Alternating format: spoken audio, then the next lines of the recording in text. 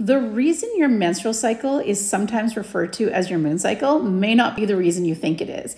You see, yes, a moon cycle is 28 days and many women have a 28-day cycle. However, it's fully normal for that cycle length to vary from woman to woman, and it's completely healthy. The reason it's called your moon cycle is because what's happening with your hormones actually mimics the phases of the moon. So when you're on your period, it's considered a new moon or a no moon, hidden moon.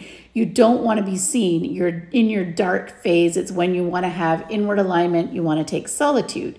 And then you go into your waxing moon phase, which is your follicular phase or the growth phase or your inner spring. At this point in your cycle, you're coming off your period, you're having more energy, you're kind of getting brighter and brighter until you hit ovulation when you're in your full moon, which is your inner summer, where you're fully outwardly aligned, you're shiny, you're bright, you're connecting outwards, you want everybody to see you and you want to be out there. And then you go into your waning moon phase, which is also your inner autumn, your time of release.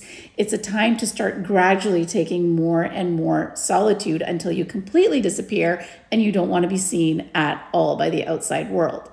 Now, if this is what's going on with your hormones every single cycle, wouldn't it make sense to live your life in flow with these hormonal changes and actually honor them? Because the more you honor these changes, the better you're going to feel, the less pain you're going to have around your period, and the more powerful and connected you're going to feel in your body.